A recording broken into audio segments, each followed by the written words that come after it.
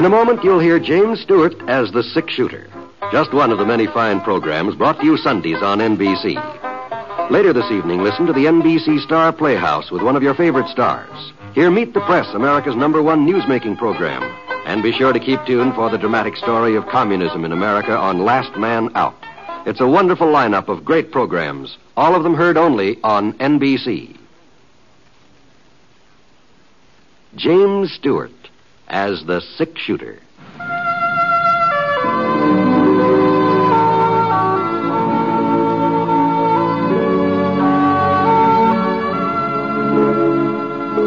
The man in the saddle is angular and long-legged.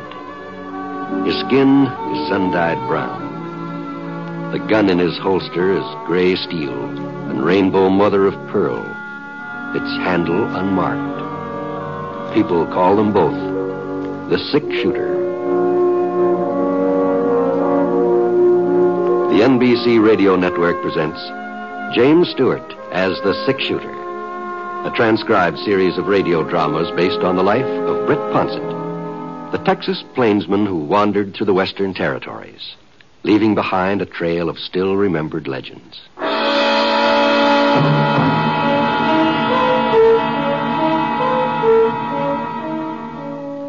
The fire had almost gone out, and the evening chill crept through the chinks in the rough-hewn logs of the cabin walls. But the man standing at the window made no attempt to stir the embers into flame. Instead, he stared at the graying sky and the purple hills, his eyes constantly narrowing as they tried to penetrate the lengthening shadows. A noise at the door behind him caused the man to spin around. His guns hovered in midair. Who's there? Me, Wilbur.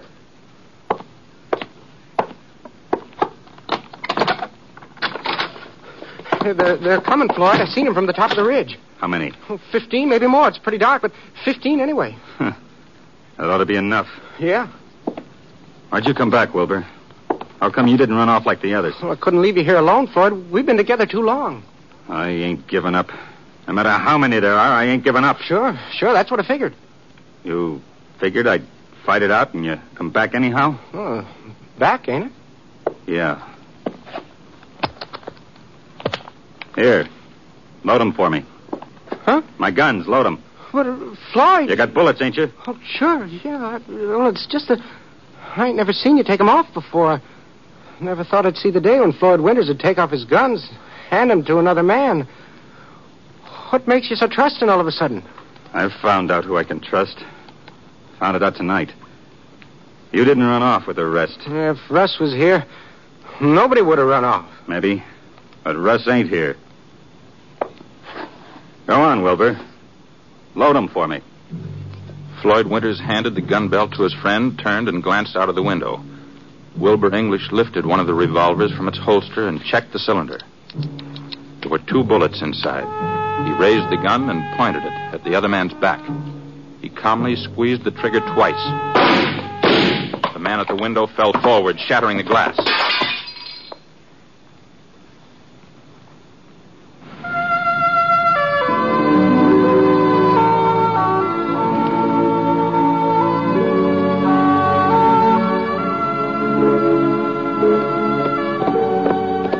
I'd spotted the campfire, maybe about 15 minutes back, just before the trail swung down from Yellow Mesa into the canyon. I should have come on it by now. I was pretty sure it was somewhere around along here. But all I could see was just pitch black in every direction. Easy, boy, easy. Whoa. Well, maybe it's just been my imagination. Maybe... No, doggone it. That's smoke, all right. Whoa, Scar. Whoa. I slid out of the saddle and moseyed around for a minute or two. And then I felt something warm through the toe of my boot. It was not just warm, either. It was... Well, that fire hadn't been out very long. Somebody had just finished burying it under a pile of dirt and sand. So I walked... Get him up, Russ. Hi. What? Hi, I said. I ain't bluffing. You ought to know that. Okay. But there's just one thing... Don't turn around. Don't try nothing fancy, neither. You alone? Yeah, I'm alone. But wasn't very smart, Russ. Now, look, mister. I don't happen to be Russ, whoever he is. You think I don't recognize you? You think I don't know you've been after me ever since it happened? Now, all I'm I saying... felt you. Out there in the dark, I felt you coming closer and closer. And so I built this here fire and waited, and then I put it out just before you got here. Figured you'd get curious and stop. I figured I'd have the draw on you. No, just listen to me, I ain't will afraid you? to kill you, Russ. I ain't afraid to kill anybody now. You should have realized that. You should have realized that anybody else would be easy. After Floyd, even you, Russ, you're going to be easy. Yeah, I never have believed in trying to get off a shot when another man has the draw, but the way things were going, it looked like I had to risk it. There just didn't seem to be any way of reasoning with him and making him understand who I was. I heard him take another step. I went down on one knee and twisted around, grabbed my gun. Its shot just skimmed across the part in my hair. Thought it looked like I'd managed to do a little better than that. I heard his gun skid out of his hand, and he went over backwards. It didn't fall, though. He just sat down with a thud. And he stayed that way, sitting there in a heap, just staring at the ground. I picked up his gun and moved in close. It was pretty dark, but I could make out a little fella, short, clumpish, with a kind of a white face. He kept his eyes down, as if he couldn't raise his head, and as if he just didn't want to bring himself to look at me. Go on, Rusky. You get it over with. Don't make me wait. Don't make me beg. No, wouldn't do no good. Whatever I said, whatever I told you, wouldn't do no good. Please, please get it over. I was quick with Floyd. He never knew a thing, never knew what hit him. I swear, don't just keep me sitting here waiting. Don't do that. You better tie something around that hand. Huh? What? Now, use your handkerchief or a piece of shirt tail or something. Why, you really ain't Russ. I tried to tell you that before. Oh, but I thought from where you was standing, where you looked just... Oh, I don't know. I was certain... I don't see how I could have been wrong. Well, you sure were, mister. Well, he must still be around here somewhere. He must still be following me. Now, I've been on this trail all day. I haven't seen a single soul but you. No? You ain't lying to me. Oh, well, why should I lie to you? Well, I didn't mean that. No, don't pay no attention to me. I'm kind of upset. Yeah. Well, go on. Do something about that hand. Oh, sure. It ain't hurt bad. The bullet just went through a fatty part. Mm-hmm. Well, the next time you try to shoot somebody, you might find out who it is. Oh, I'm awful sorry. I'll be more careful. Yeah. My name's Jones. Warren Jones. Is that so? Yeah. What's yours, mister? Ponsett. Britt Ponsett. The six-shooter? Yeah, some folks say that. My name's Ponsett. Oh, no wonder you was so handy with a gun. Well, I sure am glad to meet you, Mr. Ponsett. The Jones, you said? Yeah, that's right. Not English? Not Wilbur English? What are you talking about? Well, I thought maybe you made another mistake tonight. Another one? Well, you were wrong about who I was. You sure you're not wrong about who you are, too? Well, I guess it don't do me no good to lie to you. Yeah, you're right. My name is English. Mm-hmm. We ain't met up before. Oh, but I've heard about you. Oh? Yeah. And about how you killed Floyd Winters a couple of weeks ago. I heard about that. Oh. Well, news sure does travel, don't it? Some news does, yeah. I reckon it does. You didn't know I was in these here parts, did you? You hadn't heard I was heading this way. What? Well, you seemed so certain about who I was, I thought maybe you were expecting to run into me. No, you weren't very hard to figure out, English. The way you thought I was somebody else and named Russ, and the way you kept harping about Floyd. Oh, well, now, here, listen, Mr. Ponsett, you won't tell anybody that we met up. You won't tell them where I am. Know that? You know he's looking for me, don't you? You know he swore he'll kill me. You mean Russ Winters? Well, sure, that's what I mean. And nobody's even trying to stop him. I thought folks would all be on my side now. I thought they'd be grateful for what I'd done. Been trying to catch Floyd for years. I saved them the trouble. That's true. That's true enough. Well, they act like killing him was wrong. They act like he was some kind of a hero. Well, Floyd Winters wasn't any kind of a hero. I'll sure go along with that. Well, then why is everybody against me? Why don't they capture us? I expect they will before long. When? After he's murdered me? Don't they realize that he's just as bad as Floyd ever was? They were two of a kind. Well, you ought to know, English. You were part of their gang, weren't I you? never denied that. Yeah, but I wasn't mean like Floyd and Russ. Yes, I did my share of harm. I rode with them on plenty of holdups, but I never killed nobody. All the time I was with the Winters brothers, I never killed nobody.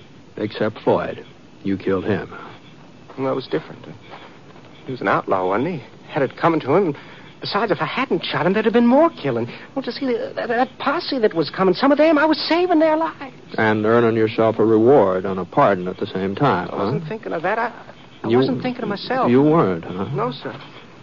Oh, what good did it do me anyhow? Russ is hunting me down, and folks say that he's right. They say that I'm a coward, that I shouldn't have shot Floyd in the back. Oh, it's easy enough to talk brave. They didn't know him, but I did.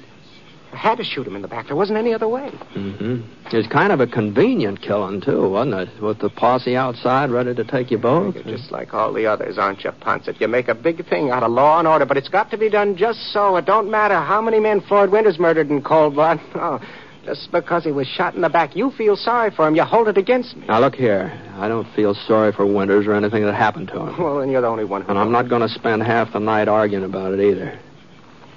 Now, here's your gun. Now, why don't you just be a little more careful with it from now on, huh? So long. You're just going to leave me here, huh? What are you talking about? You said your hand wasn't hurt bad. You got a horse, haven't you? Oh, sure. I got a horse. He's over there in those trees, but... But what? Well, I told you that Russ is after me. If he catches me alone, he'll kill me for sure. Well, you don't even know he's in the neighborhood. Well, you don't know that he is, and why can't I ride along with you, Ponset? You're heading towards Single Pine, ain't you? Yeah. Well, Russ wouldn't try nothing if you were with me. No. But maybe you want him to kill me. Maybe you think that it's what I deserve. Now, hold on. Hold on now. Even if folks don't exactly approve of what you did to Floyd, the way you did it, I mean, well, nobody feels that Russ has got any right to revenge. And it's okay for me to ride along with you, just as far as Single Pine. What do you figure to do there? Well, I got to meet up with Sheriff Preston. He's leaving for Cheyenne tomorrow, delivering a prisoner. Promised to take me along with him. Oh. That's where my pardon's waiting in Cheyenne, and the reward money. I see. I'm entitled to it, ain't I? Yeah. Yeah, I guess you've earned it, all right. Sheriff Preston gave me his word. He said he'll see to it that I get to Cheyenne okay. Mm-hmm. Well, Mike Preston's a good man. Haven't got anything to worry about that. Oh, yeah, but I got to make it to Single Pine first, Ponce. I got to make it that far on my own. Mm-hmm. Well, what'd he say? All right, English. Get your horse.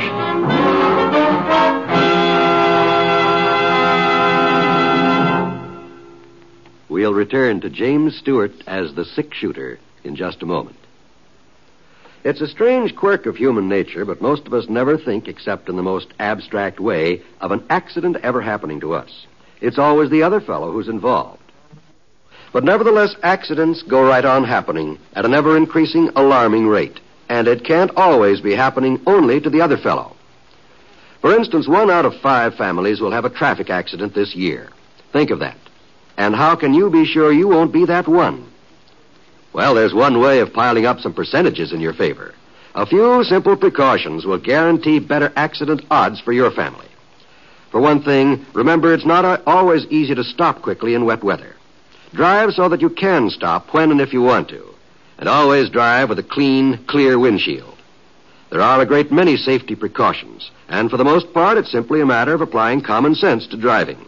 Just remember to drive as if your life depended on it, because it does.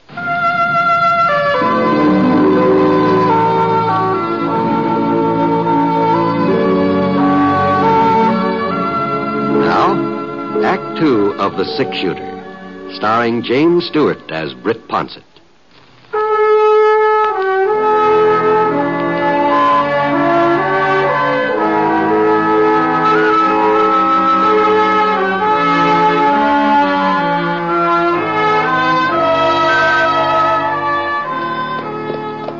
Well, we rode on through most of the night, Wilbur, English, and me. Along about 11 o'clock, we stopped to rest, but Wilbur was so doggone nervous and skittery, I just couldn't get any sleep, so we started off again. Must have been about noon when we finally hit Single Pine. The main street wasn't very crowded, a couple of wagons, 2 or 3 ladies in the mercantile, and old Judge Hendricks sunning himself in front of the livery stable. Everything seemed pretty normal, just about what you'd expect on a Tuesday. But that didn't keep Wilbur from looking back over his shoulder every once in a while like he thought somebody was getting ready to put a bullet in the nape of his neck. We headed over to the hitching rail in front of Sheriff Preston's office and pulled up. Come on over. Well, here we are. Yeah. Thank you, Ponset. Now, enough to thank me for. I didn't do anything. Well, you never know what might have happened if you had... What's the matter, Andy? That fellow standing there in the shade beside that store. What about him? Well, I can't make him out. Not real clear, but it does sort of look like Russ. It does, huh? He looks a whole lot more like Ben Fletcher. That happens to be his hardware store he's leaning up against, too. Oh. Now, come on. Let's get inside.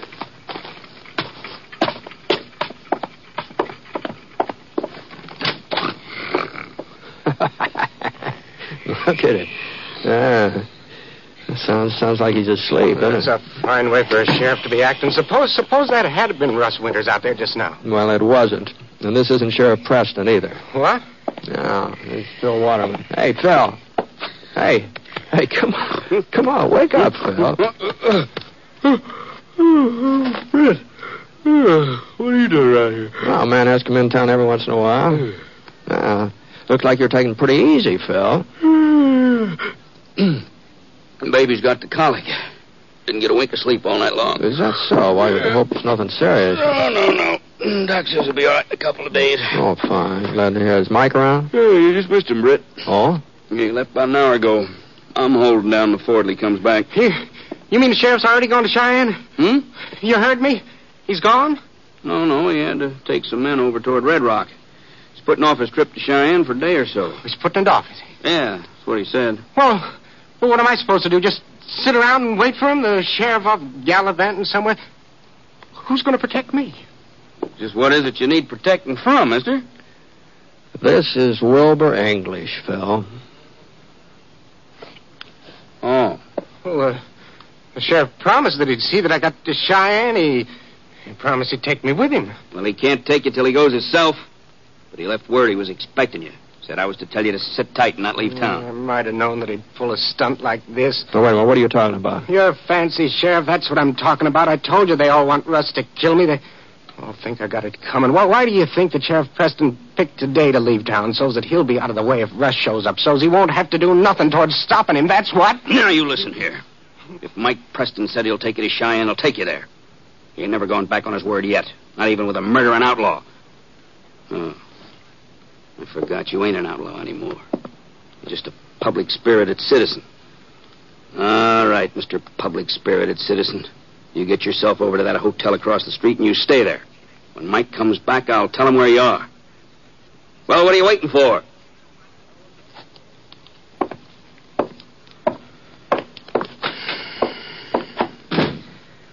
How in thunder did you happen to come into town with him? Oh, we met up accidentally last night. He seemed kind of anxious for company. Ah. Funny, ain't it? The way you feel about a man like that? Well, getting rid of Floyd Winters was a blessing. Ain't no doubt about it. And I guess we all owe English something for killing him. If he hadn't done it when he did, nobody knows how many other men would have been shot. Yeah, that's true. Yeah, but somehow, well, in spite of all that, it's pretty hard to like English very much, ain't it? Yeah, it seems like it's darn near impossible, doesn't it, Phil?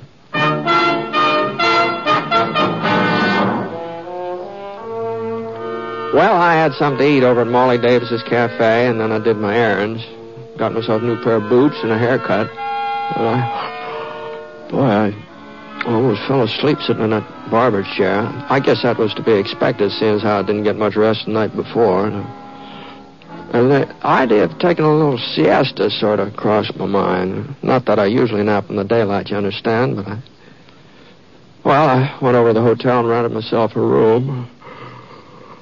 And, I was planning to stay in town overnight anyhow, so I figured I might as well get my money's worth out of the bed I was paying for. After all, it's cost me 50 cents.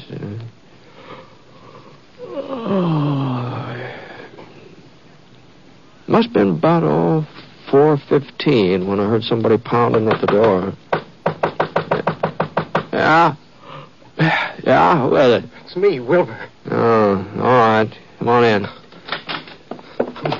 He's here.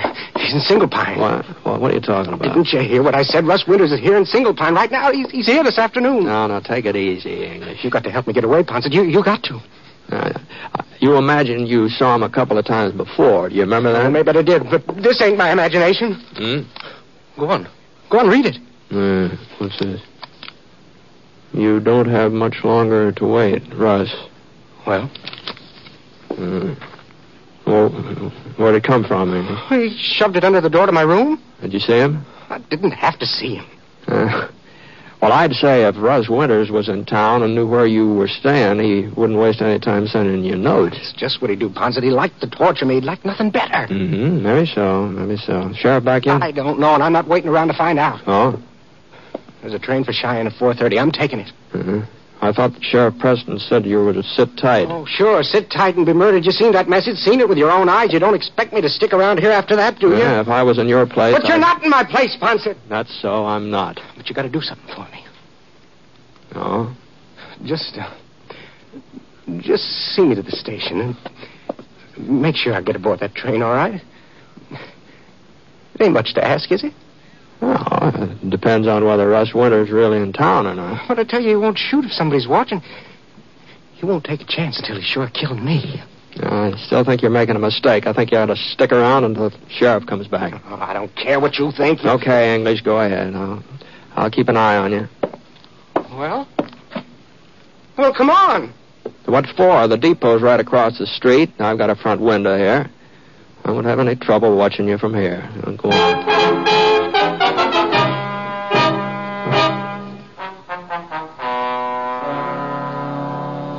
Well, the train pulled in right on time, 4:30.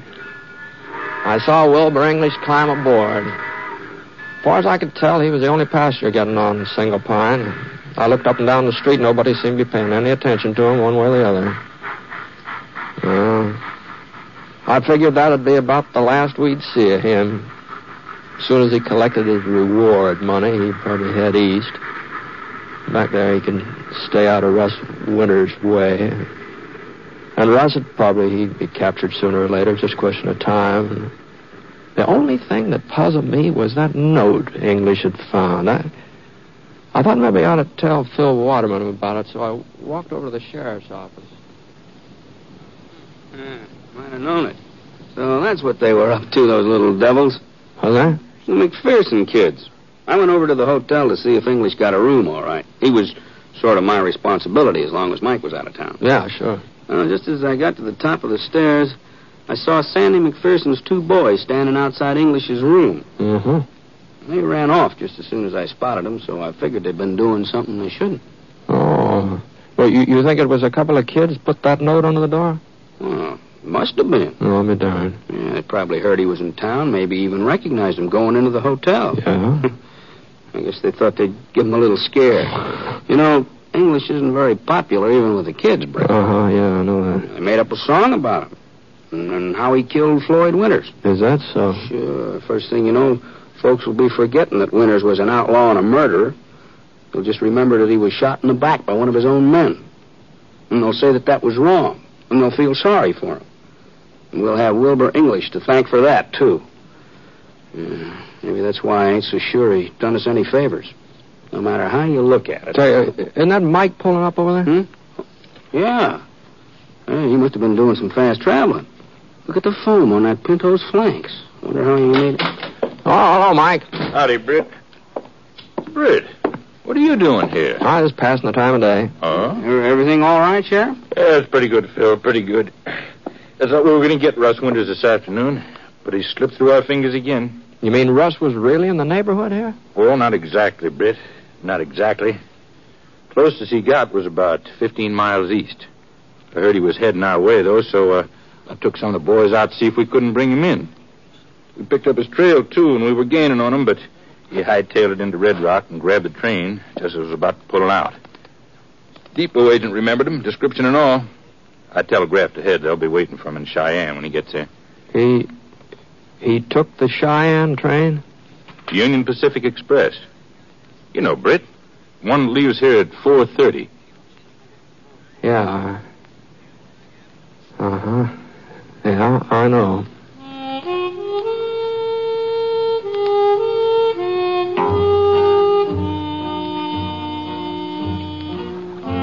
Well, they arrested Russ Winters in Cheyenne, all right. Didn't even try to get away. But Wilbur English, Wilbur never got there. The passenger said it happened just after Russ got aboard at Red Rock. Wilbur took one look at him and started running through the cars, and when he got to the back platform, well, he just didn't stop. And he fell 75, 80 feet right straight down the side of a ravine. He didn't have a chance. The funny thing was that the folks who saw it, they said that Russ Winters hadn't made a move toward him. Not a move.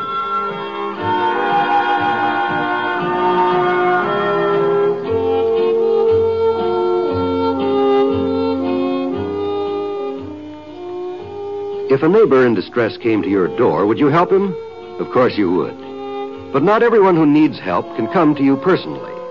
It may be a flood victim in Ohio, the victim of an earthquake in California, of a hurricane in Texas. Or it might be your boy, or your neighbor's boy in Korea, needing an emergency furlough to come home. Disaster can strike in many places and for as many reasons. And when it does strike, even though you might not be there to help in person, you can help through your Red Cross.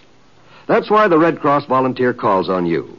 He calls in the name of the helpless and injured, of the little girl who needs blood to save her life, of the serviceman who must fly to the bedside of his dangerously ill parent or child. When you join the Red Cross, you help them all, wherever they may be, just as surely as if you had extended a helping hand in person. So when the Red Cross volunteer comes to your door, meet him with a smile and answer the call. Join and serve, and wear your Red Cross button proudly. It means that in any emergency, in any disaster, you are there serving humanity.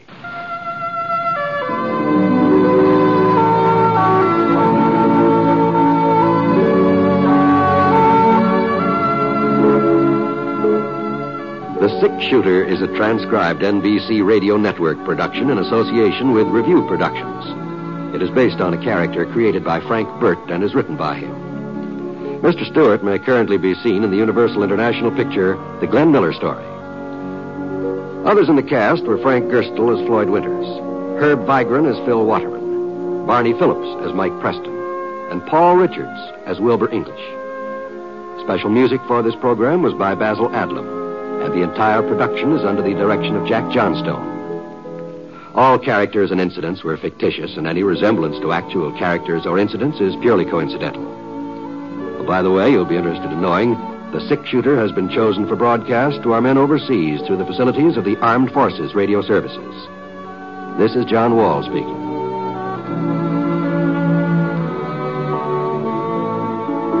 Listen to Jan Murray in Sunday at Home on the NBC Radio Network.